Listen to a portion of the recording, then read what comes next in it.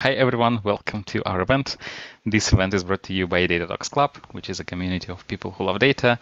We have weekly events, and this is one of such events. If you want to find out more about the events we have, there is a link in the description. So for me, actually, the interface now on YouTube looks different. It changed today. I don't know how it looks for you, but I think if you just go below the video, you will see the link there. And I don't know how this button looks like for you, but if you see this button, and it says subscribe, please click on this, and this way you will subscribe to our YouTube channel and you will make sure you will not miss any of our future events, which will be as amazing as this one. But I guess for this one the expectation is pretty high, so no pressure, Chris. And yeah, we also have an amazing Slack community, so check it out if you want to hang out with other data enthusiasts. And during today's presentation, you can ask any question you want. There is a link, a pinned link in the live chat. So just click on this link, ask your question, and we will be covering these questions after the presentation. So that's all from me. And now, Chris, the floor is yours. So my name is Chris, or if you can pronounce Polish names, Krzysztof. I work for Zalando for the last 5.5 years, and currently for the last 2.5 years, I'm working in machine learning productivity team. I used to be an engineer in that team, and for the last half year, I'm a consultant, which means I work with other teams, other engineers, and applied scientists to help them set up their production pipelines using Zalando infrastructure. Before that, also at Zalando, I was working on data governance topics such as GDPR and privacy. And before that, I was a game developer, and even before that, front-end engineer. So I've been doing software for quite some time. And in the last few years, I'm focused on machine learning. And I'm very excited to be invited here by Alexei to speak at Datadog Club. Thank you, Alexei, for having me. I hope that the rest Thanks of the for coming. I hope that the rest of the talk will go without any technical difficulties. So let's just go on with the talk. Machine learning is a journey. And I'm sure that if you are listening to this talk, you probably embarked on some of these journeys yourself. What it means in practice is that there are different stages, different parts of that journey that typically come down to this. So usually when you want to start a new machine learning project, you have some idea. At some point, you will have to collect data for this project, process it. And this is the core topic of Datadog Club. But then you want to proceed and make it running. So first you experiment with your data, you test your hypothesis, and if you're happy with the result, you are ready to go to production. And finally, when it's in production, you can operate it, make profit, live happily ever after.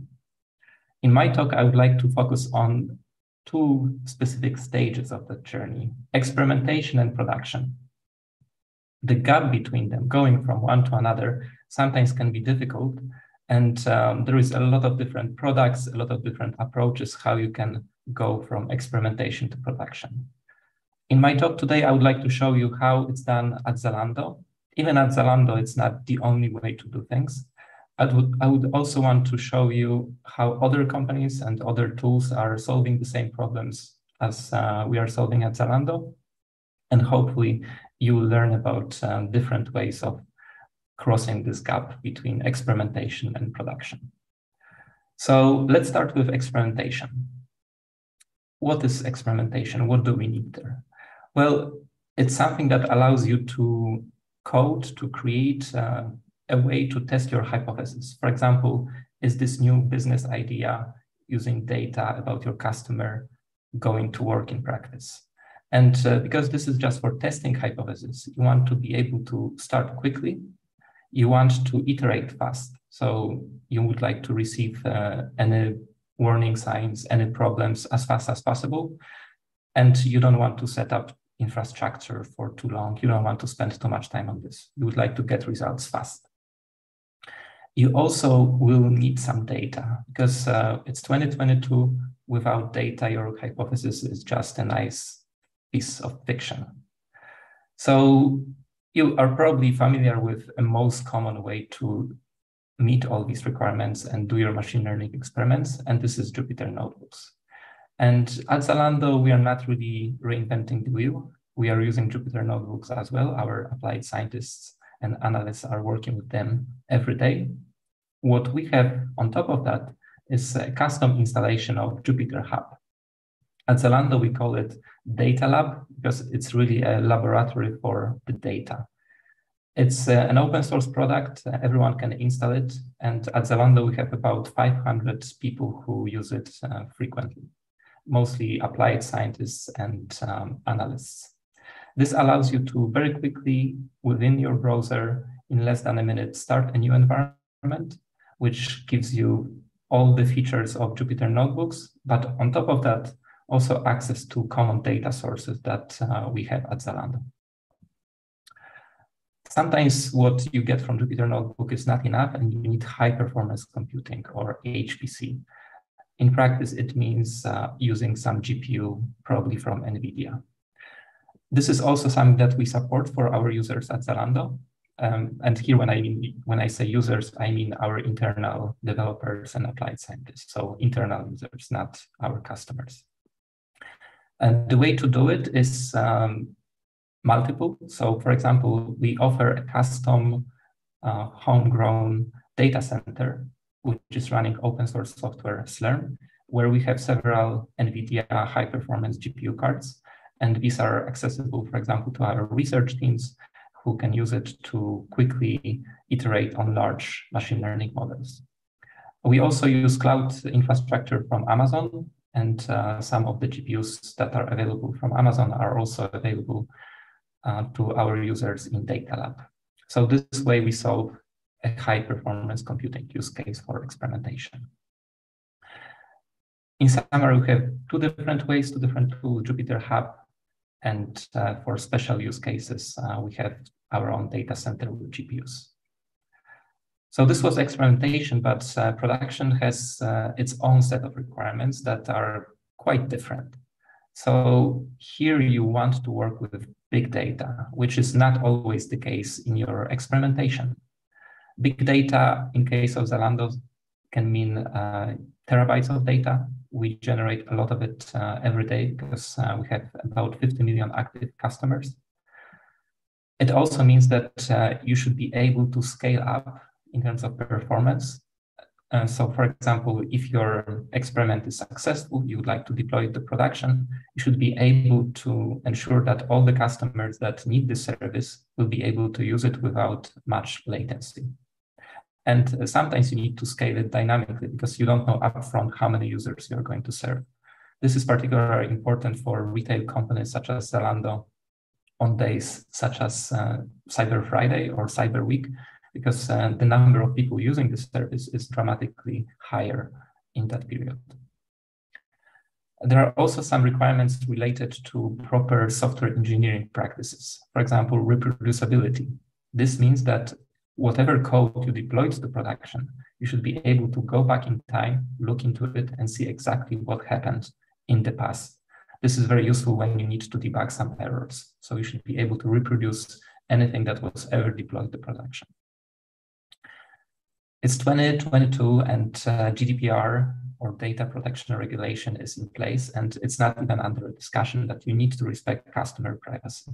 It's very important for Zalando to earn and keep the trust of our customers, so the data needs to be protected. And this is also part of the compliance, which means that you need to follow certain procedures before you get to production with your code. One example of such a procedure we have at Zalando is 4i principle, which means that every piece of code that is deployed to a live server needs to be approved by at least 2 people. It could be one of these people can be an author of the code, the other person is a reviewer, but 2 people always need to look at code that goes to production. And finally, security and access control is related to the previous 2 points. It means that the code that gets live needs to be secured and only approved people can access it. So there is no uncontrolled access to it, and whoever did something on production, you should be able to monitor it and track whoever touched the code. So these are specific requirements for production, and you can see that most of them are quite different and specific compared to experimentation requirements. So this is a bit of a background, and now I would like to talk with you about some of the choices that we made at Zalando in terms of technology. And these are not choices set in stone, things are changing. And what is very important is to understand that all the technology choices happen in a context. So let's start with this context. Zalando made a few years ago a strategic bet on AWS. So this is one of our constraints. So whatever we are deploying, we are building, is most likely going to be deployed on AWS infrastructure. Of course, AWS is not the only cloud provider these days. So there is also Microsoft Azure, there is Google Cloud Platform, but at Zalando, we made this strategic bet on AWS. Also, we need to remember about our scale. So as I mentioned before, we have about 50 million active customers. And internally, we have a couple of thousand people working in technology that are organized in a few hundred tech teams. Out of these few hundred tech teams, we have about 50 or more teams that are doing machine learning. And these teams are likely going to use the infrastructure that I described in this talk. So here the requirement is that we need to scale both in terms of our customer base, but also internally in terms of how things are organized in the company. And another thing I would like to mention is that to respond to these needs, we now have a dedicated machine learning platform team, which started in 2019. And this is the time where we built the first version of the tools that I'm presenting to you before, that I will present in a moment. I mentioned this last point and the date, 2019, because when you see the choices we made, some of the alternatives were not available at the time. So some of the things presented were first in a class, or at least there was no standard available, and we are pioneers in that regard. So this is the context, and now let's look at the specific choices that we made at Zalando for building machine learning pipelines. I will start with something quite general, with code management, and for this we are using GitHub Enterprise.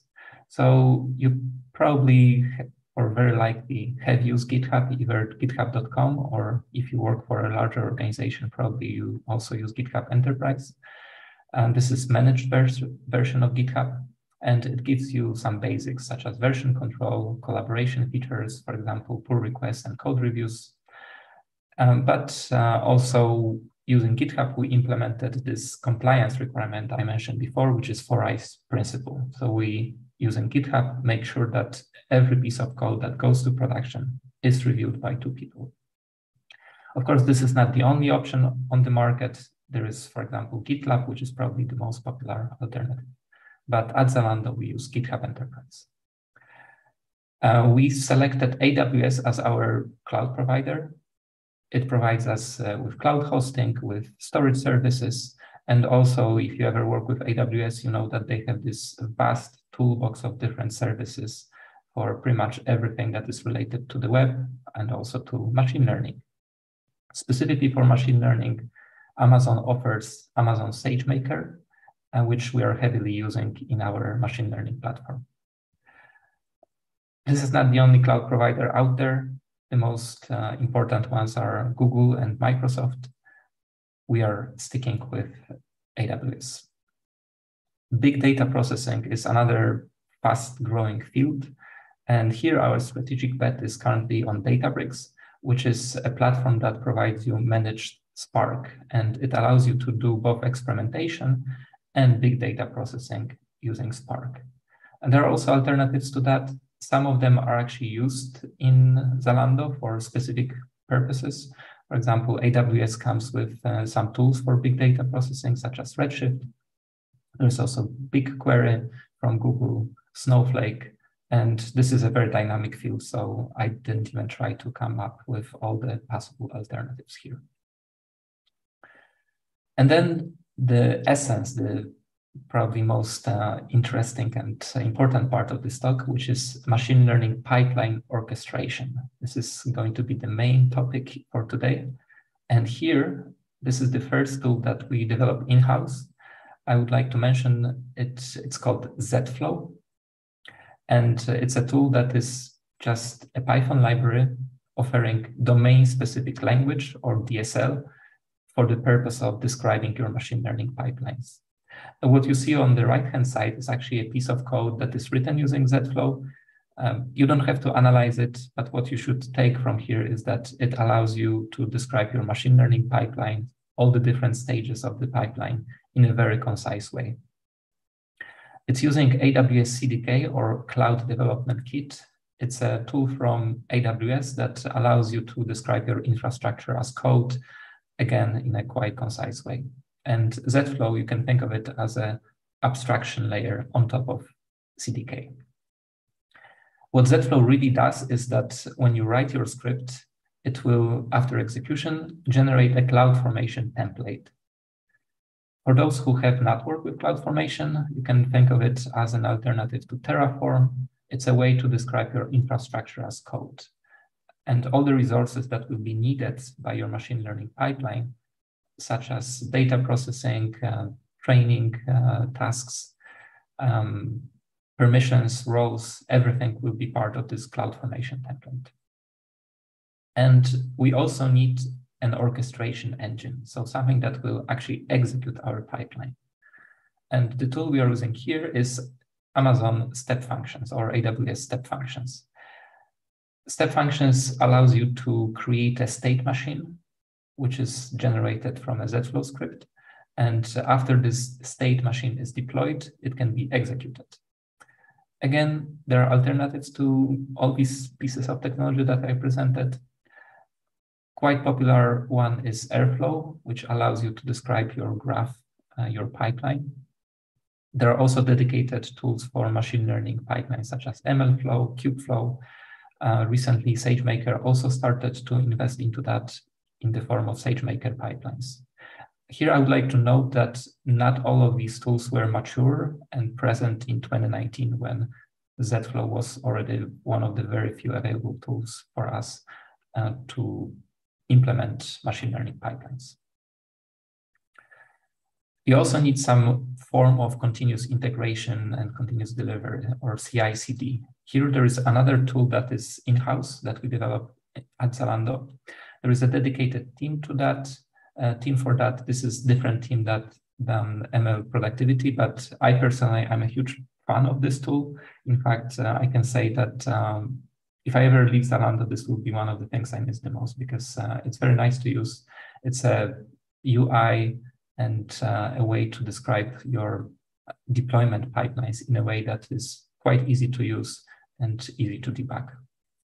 It's called Zalando CDP, and CDP stands for Continuous Delivery Platform. It comes with a UI, and this UI is built on top of Backstage. Backstage is an open source tool for creating developer portals. Originally, it was created at Spotify, but Spotify a few years ago released it to the market as open source. And a couple of years ago at Zalando, we decided to, instead of reinventing the wheel, use Backstage and build our own developer portal on top of it. There are alternatives, again, for example, GitHub Actions.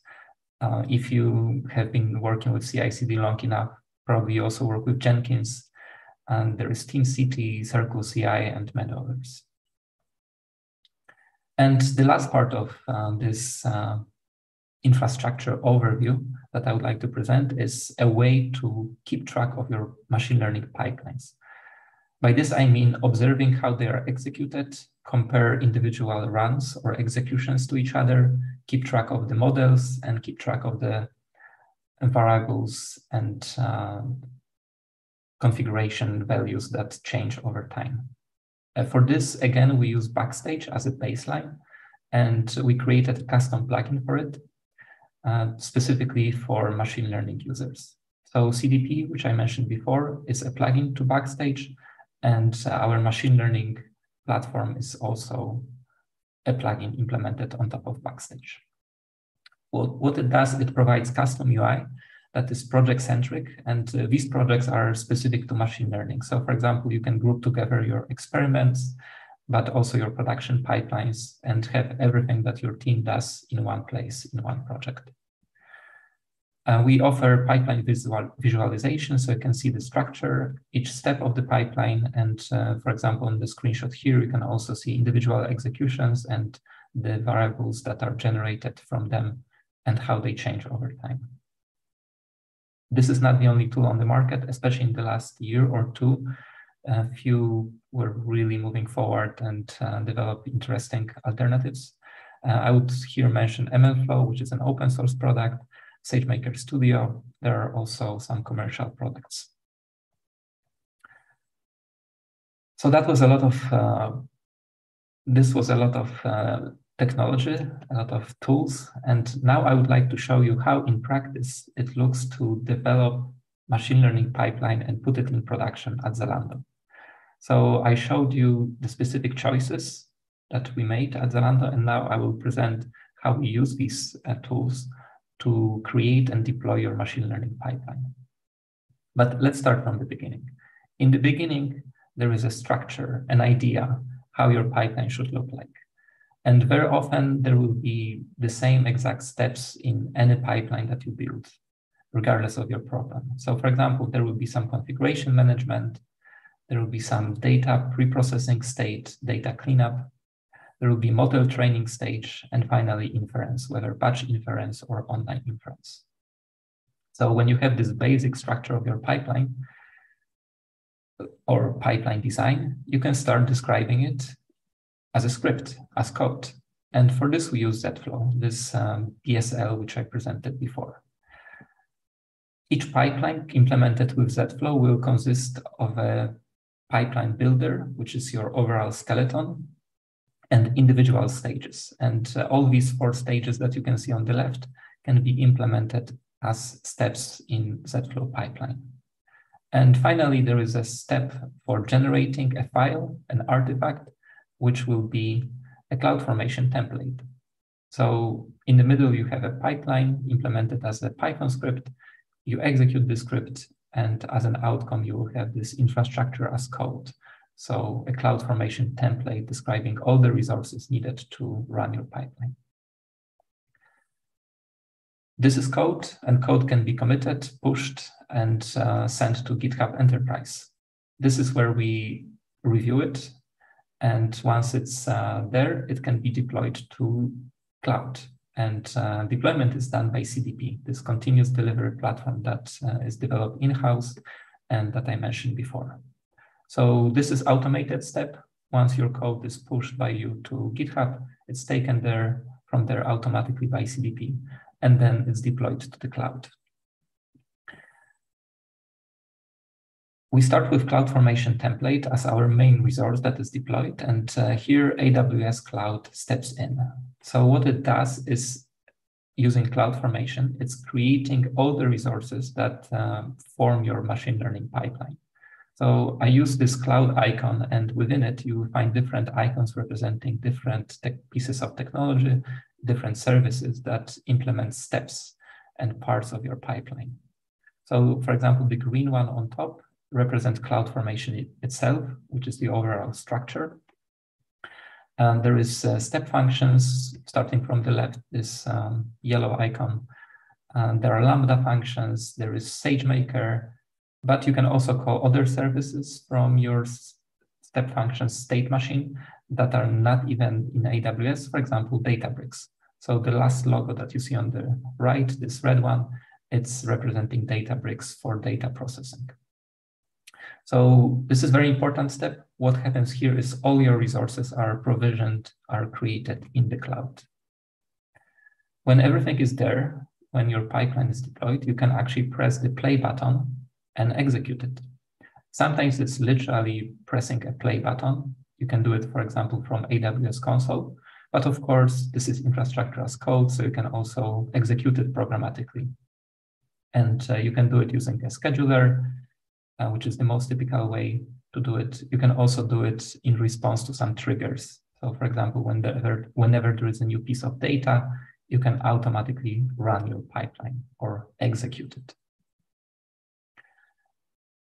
Once the pipeline is running, it will generate a lot of events. We track these events and save them in a custom database that we built for this purpose.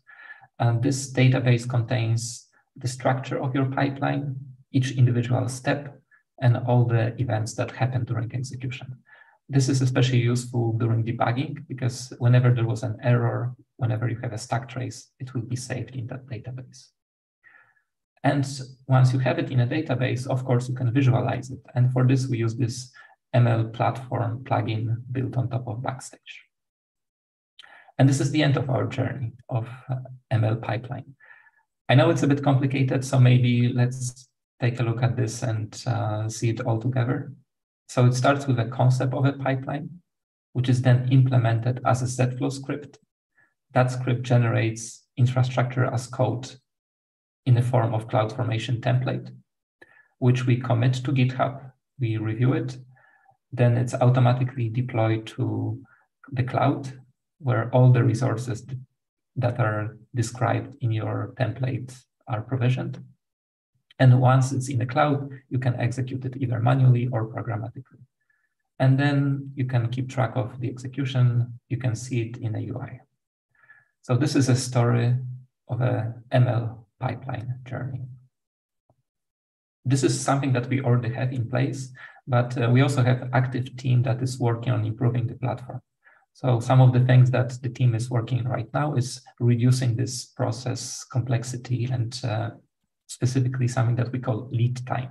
Lead time is the time from the beginning of our journey, from the idea until you have a working product in production. So of course, you don't want to waste time here and eliminate any efficiencies. We also want to focus more on observability to make it easier to debug our pipelines, to trace things such as model drift and have better insight into pipeline execution. This is something that the team is currently working on.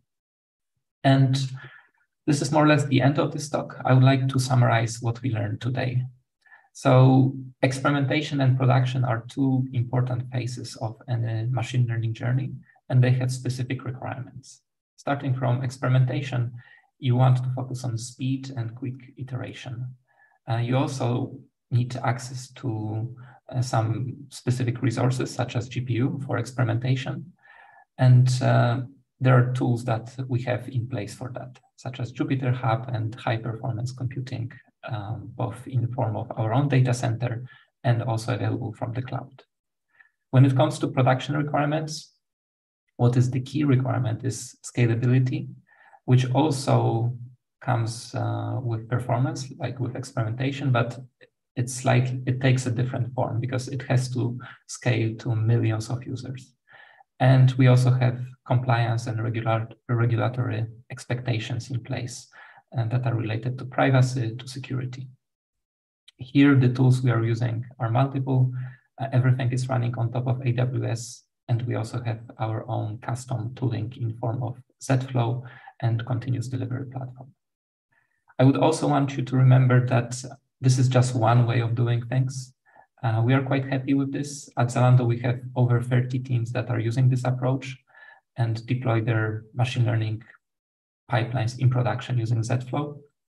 But of course, when you work in a different company, you have other options that I presented before. And sometimes having too much choice is a bit of a hassle. And especially now, because this field is rapidly evolving, it could be a bit difficult to choose what works best for you. I would encourage you that if you make such choices, you should from time to time look around on the market, what has changed, and maybe reevaluate them and make a decision whether it's worth switching, or maybe sometimes it's more efficient to double down on what you have and implement exactly what you need that will allow you to move faster than your competition. So thank you very much for your attention. This is the way to find me on LinkedIn, on Twitter. I would also encourage you to visit our engineering blog at Zalando at engineering.zalando.com. There is a longer version of this talk in a form of article that describes in more detail how it works, how machine learning pipelines work at Zalando, and how we implemented Zflow.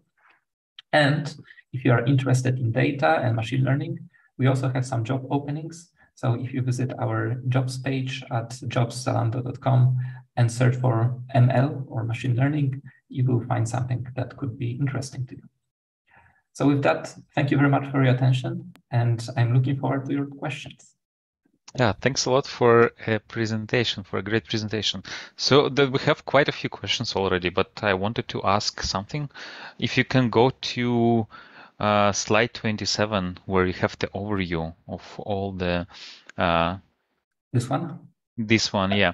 So I'm wondering, do you do this per each project? So do you generate this Zflow file and then CloudFormation in each project separately, or you have like one central repo where you have all these configs?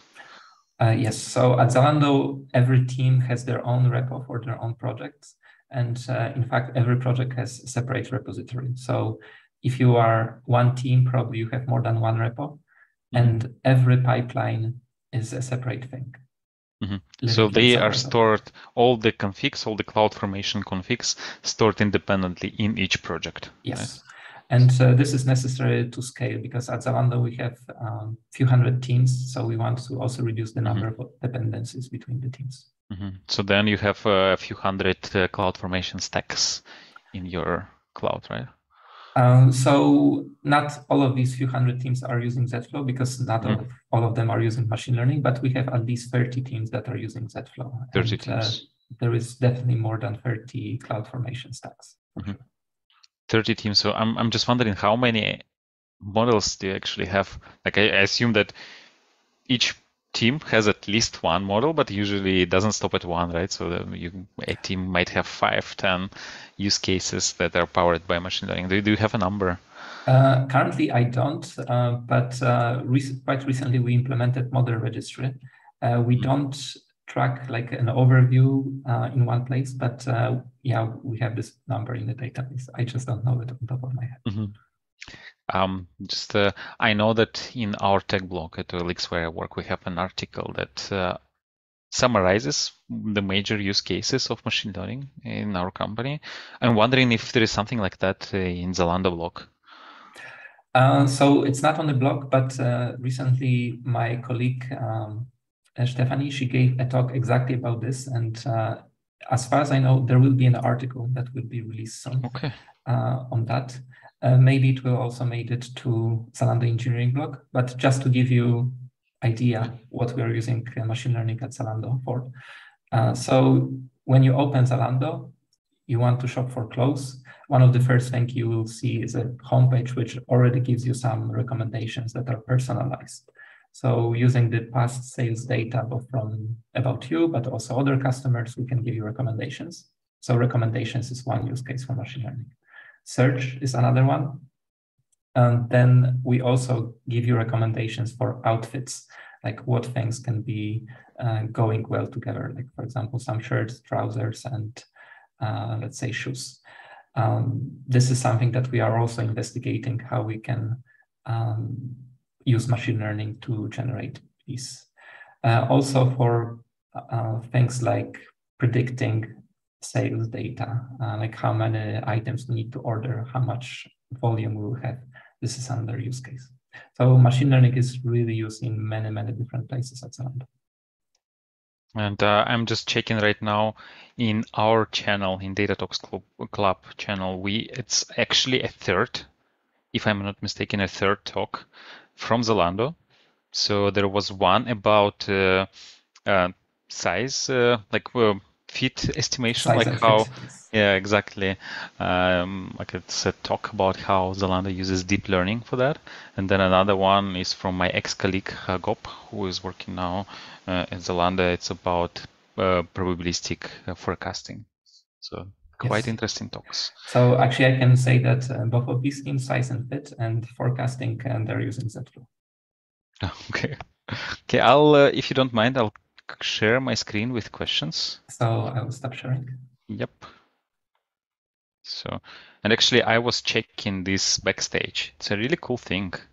Like I didn't know that you can do so many things with this.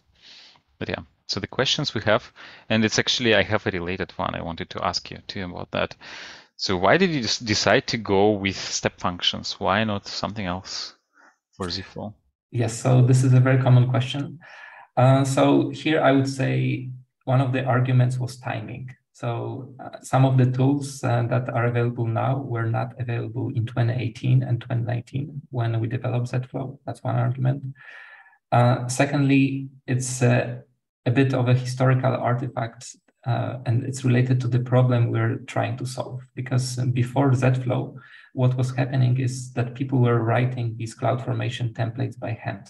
And if you have ever done it, you know that it's a very painful and error-prone process. So Zflow started as a nicer way to provision your infrastructure, to implement infrastructure as code. Later, it turned out that it actually is doing a lot of other things very nicely. And because we have it in-house, we can integrate with our internal tooling, for example, with CDP. We can faster respond to customer needs. So right now, we are actually using Airflow at Zalando, but mostly for general purpose ETL tasks. And for machine learning related projects, we focus on Zflow and we implement features that are required specifically for these purposes. And I haven't used step functions a lot, but from what I know, they are like serverless. It means that you don't need to maintain a cluster for scheduling these things. While for Airflow, you actually need to pay for the compute for the machines where Airflow is running. And it's not like at the scale of a company, maybe the cost is not that much, but this is something you can also keep in mind, right? So because like these things are serverless, but for Airflow, you actually need servers. So when you have a step function state machine, so for example, if you remember this graph showing your state machine, what is most costly is individual stages. So for example, if you call Databricks for data processing, you run Spark cluster and this costs money. But step functions itself is actually very cheap. So you still need to pay for execution of the state machine, but it's very light and very cheap. Most of the cost comes from individual stages, and that depends on what the stage is doing. For example, is it model training in SageMaker, which could be on GPU, that could be expensive, or in Databricks when you run Spark cluster. Yeah, we have a similar tool at OLX, but we decided to have a wrapper around Airflow, not a wrapper about step functions. Well, I don't know the story behind this by Airflow specifically, but yeah, that's, I guess many companies a few years ago needed to implement something like that. It can be done in Airflow as well, yes. Yeah. Okay, so is it open source? No. So actually, when you Google Zflow, or if you search on pypy.org, you will find it, but generally not. So we only provide wrapper for our internal users to make it convenient to install Zflow internally, but we did not release the open source code. So what happens if I do pip install Zflow? It will not work because you don't have access to the code. And it doesn't mean that we are not open to open sourcing it. But for this, there would need to be like proper demand, proper need from potential users. So it's not open source. Yeah, but if someone is really fascinated by the concept, please reach out to me. Maybe there is interest. It could be open source in the future. Okay, what kind of problems with connecting all that tools without AWS? What's the most? I think there are two kind of questions, right? So the first one, what kind of problems do you have when you connect all these different tools? So this is something that is one of the reasons we created Zflow. So for example, Databricks and SageMaker, there are two different products from two different companies. But with Zflow pipeline, you can have a single pipeline that is quite seamlessly integrating both of them. So you still need to take care of things such as authentication. And Zflow, again, is providing you some helpers for that. But a lot of this complexity of integrating two different worlds is removed. And Zflow makes it easier. And I'm not so sure about this part without AWS because, like, for example, for AWS, I assume since you use AWS, you would store all the artifacts, all the data in S3, right? And then both your SageMaker jobs and Databricks cluster have access to these S3 buckets, right? And then this is how the point of integration, right, through these buckets. Yes, and actually, it's exactly how it works in Zflow. So very often you have Databricks job that is writing to some S3 bucket, and then you have a SageMaker training job that is reading from there. And what's the most important thing to do after the data is cleaned? I'm not sure what was the intent here with this question, but when the data is cleaned, when you have your model, you just want to execute it and see the results. And in practice, I can tell you that sometimes there is some debugging needed before the pipeline is ready. And this is the reason and the motivation why we created these observability tools, these custom UIs. So I would say, at least from like engineering point of view, just getting the whole thing running end to end is sometimes a challenge because especially when you have a large scale, when you have security requirements, permissions, resolving all of that and making sure that everything works end to end, this is sometimes a challenge. Once it works, it's reproducible and it just goes automatically. Thinking of this reproducibility, is there a way to do things locally with Zflow before you actually publish them? Before you create this CloudFormation template, before you like orchestrate the whole thing? So actually, the first step, which is writing this pipeline and generating CloudFormation template, currently happens locally on your local machine. So you write this script on your laptop, you run Zflow locally, and you get the script, and then you push it to Git. But because it's in the end something that needs to run using step functions in the cloud, you cannot run the whole thing locally. Because you mentioned it's like you need to make sure that the thing runs end-to-end locally, and usually the easiest way to make sure that it actually happens is to try to run all these individual steps locally somehow, and then make sure that like it can actually process this data like on a small sample, and then you deploy this to the cloud. So this is not even going to happen because in fact we are even moving into being more in the cloud. Okay. So for example, if it works for you, then for example, we would like to move even some of this initial step of generating the template to the cloud. So everything is cloud first.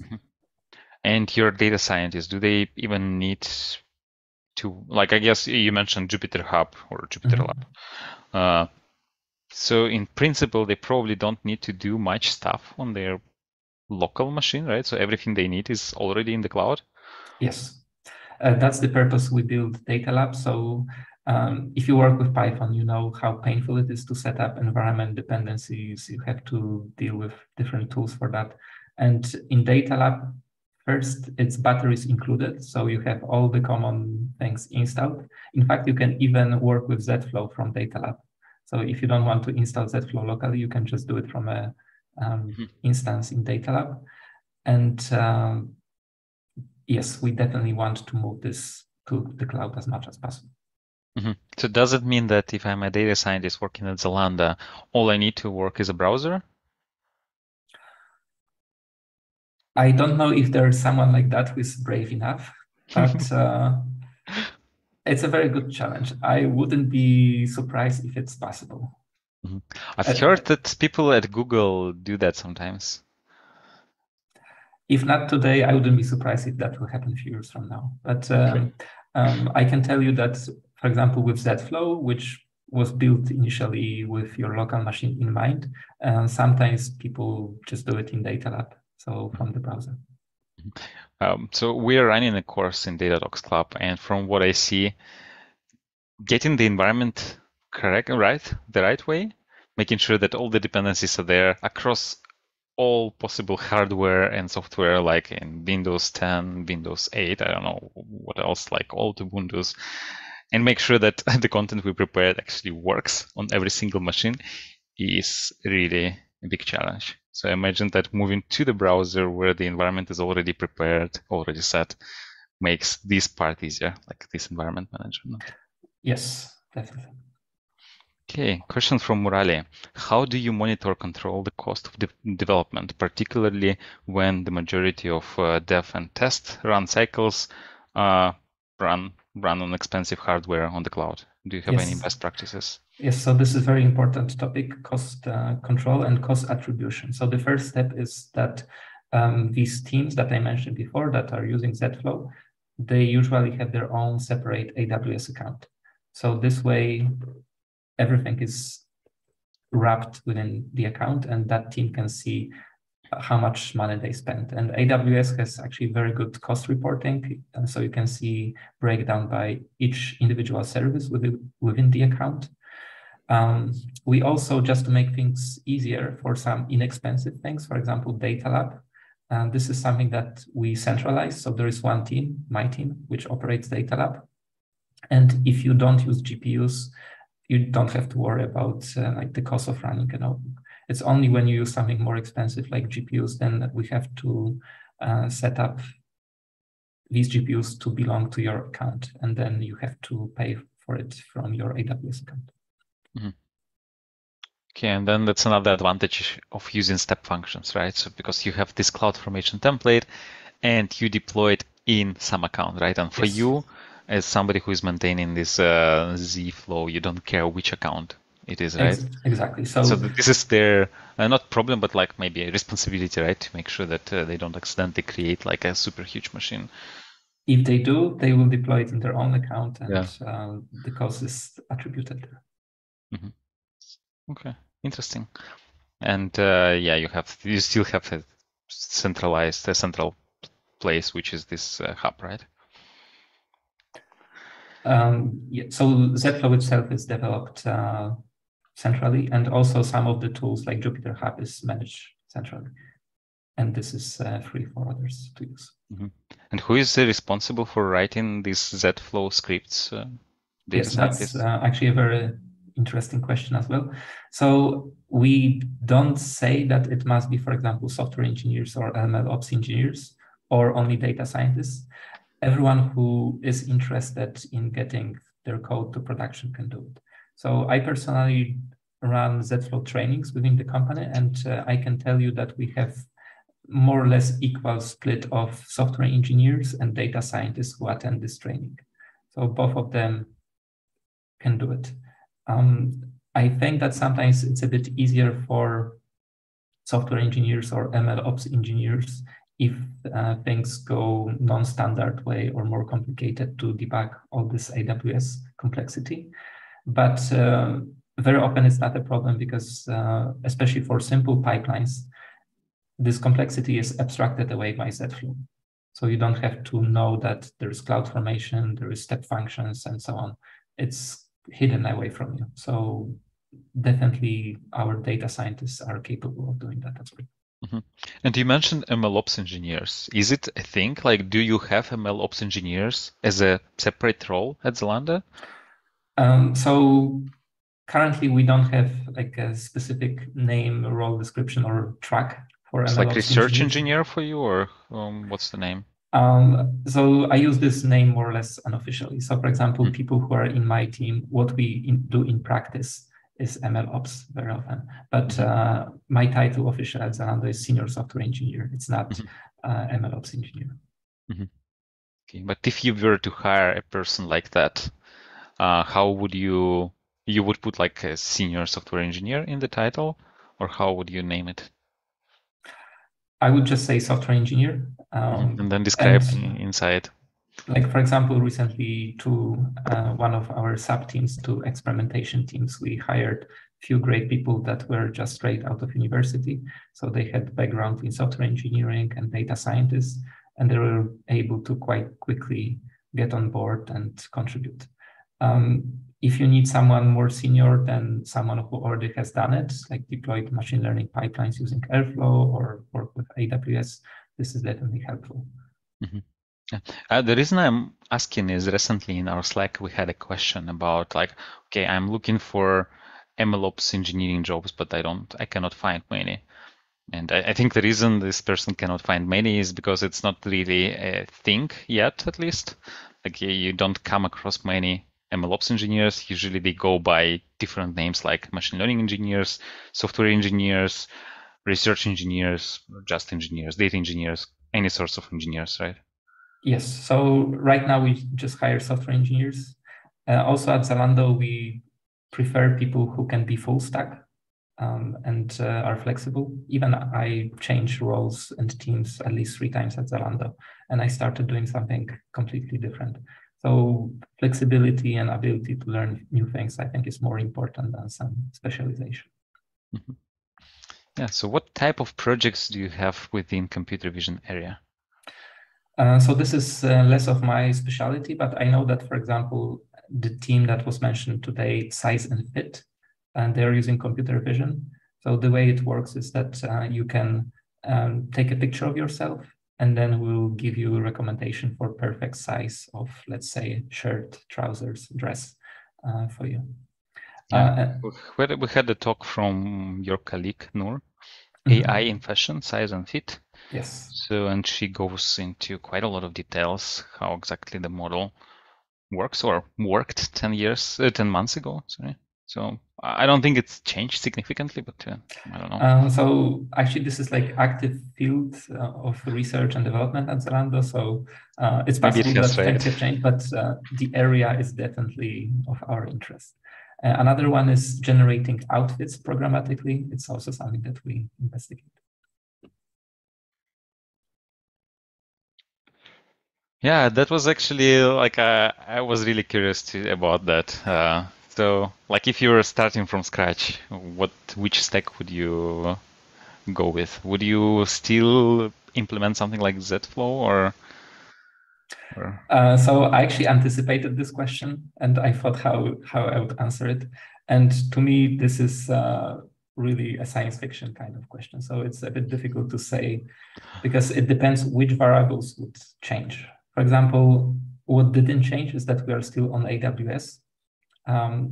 Back then, there was already SageMaker from AWS in 2019, but right now it's more mature. But even now, it still doesn't have everything that we need. So there are some requirements that are just unlikely to come from AWS, for example, deeper integration with Databricks. So it's very difficult for me to answer.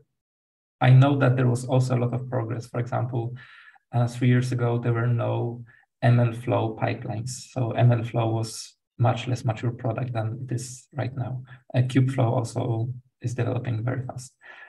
It's hard to say, but right now we're quite happy with that flow, and we are able to do things that are not possible or would take much more time to get from open source tools or other commercial tools. I still need to try MLflow pipelines. Ever since the announcement, I wanted to try this, but just didn't have a chance to. Like, it looks promising, and I've been a MLflow user for quite a while. And yeah, it was quite a recent announcement. So I'm really curious how it actually works in practice. One thing, of course, is reading a blog post about this, and then other thing is actually trying this. So it's not unlikely that you would end up having some sort of that flow variant if you start from scratch again. It's totally possible. And for example, when it comes to MLflow specifically, we actually embraced it recently for experimentation. So to track our experiments, we enable MLflow. Yeah, quite an interesting question. So do you automate model retraining process? And what are the challenges in this process if you do? So here I can tell you a bit less about because this is something that specific teams implement, but you can implement this using Zflow pipelines. Also, I didn't mention this, but these Zflow pipelines, they allow you for quite flexibility. So for example, you can have branching. So you can have, I know that we have real pipelines that, for example, do different processing for every country where we operate. And then you can train models in parallel. We also have some infrastructure for A/B testing that is developed by a completely different team.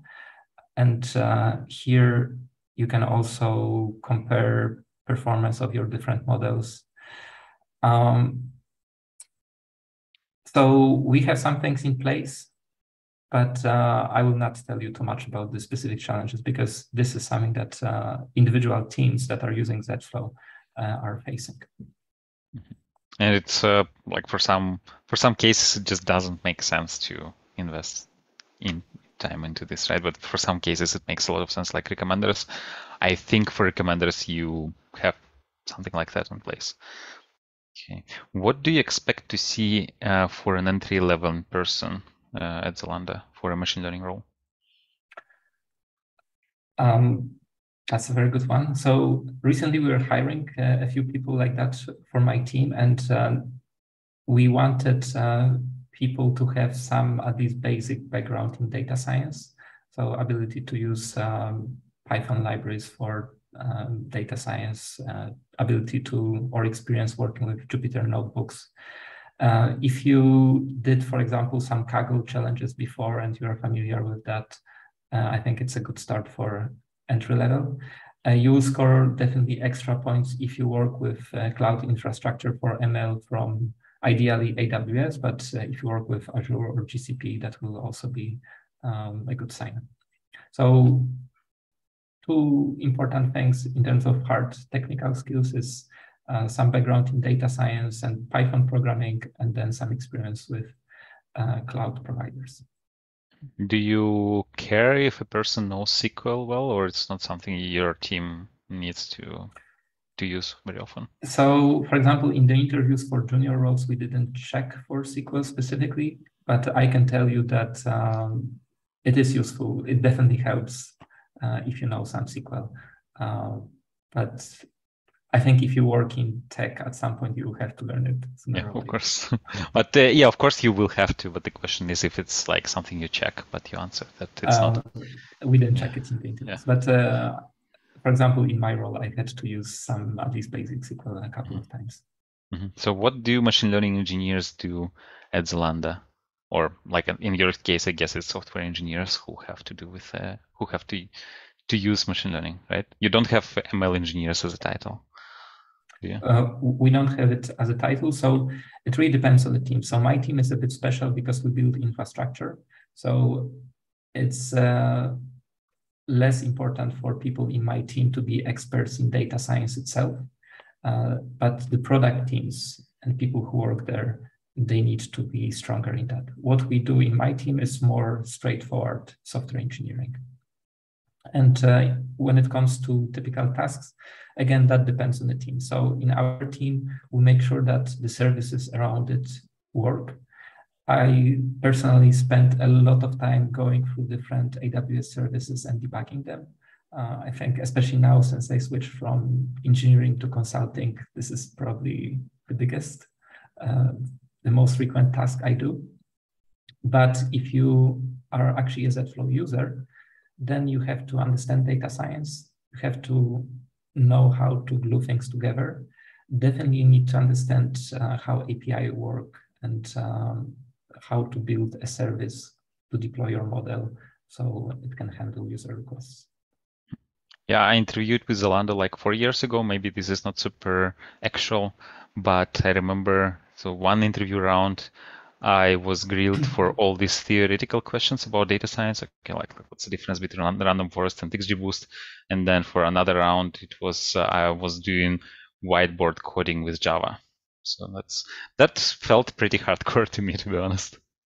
But yeah, maybe now also you're. Depends on the role. Yeah. So like each team has its own specific requirements, right?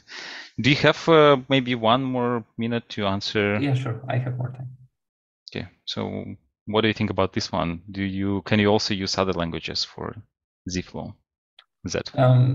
Well, a computer scientist's answer to that would be if you use Turing complete language, then of course you can. But we are not using it, not using these languages for that purpose. I know that some notebooks, especially in Databricks, are using Scala, and even I myself wrote some of them in Scala. I don't know if anyone is using TypeScript for that purpose. It is possible. It's just because Python is so popular in the whole data science world. So basically all our internal users, they are familiar with Python. That's why it just makes more sense to use Python. Okay, maybe let's take this last one. So can you express arbitrary directed acyclic graphs in Zipflow? And does it support cron-like scheduling? So yes and yes. That's the short answer. Okay. Okay, then I guess we don't need to go into details, right? I could give you more details, but the short answer is yes to both. Yeah, but since it's not open source, yeah, please think about open sourcing it. I think many people will find it useful. Okay, yeah, thanks a lot, Chris, for joining us today, for sharing your experience, for telling us how you do things, and thanks everyone also for joining us today, for being active, for asking questions, and yeah. Maybe last one. I think you showed it. Like, if somebody has questions to you, then you had a slide with your LinkedIn and Twitter, right? That's the best way to contact you. Yes, absolutely. And I will be happy to answer questions. And also, if you're interested in working with us, jobs.zalando.com, please visit that page. Okay. Yeah, because yeah, sorry, please. No, just wanted to thank you a lot for inviting me, and it was really fun to present here. And thank you, everyone who asked questions. They were really cool. Yeah, I just wanted to say that, yeah, of course, thanks for joining. Very glad to have you here. We had quite a few questions that we left without answers. Apologies for that, but you know how to find Chris. So if you really want to know the answer, yeah, you can find him. Okay, thanks everyone. Thank you, and have a great evening. Bye.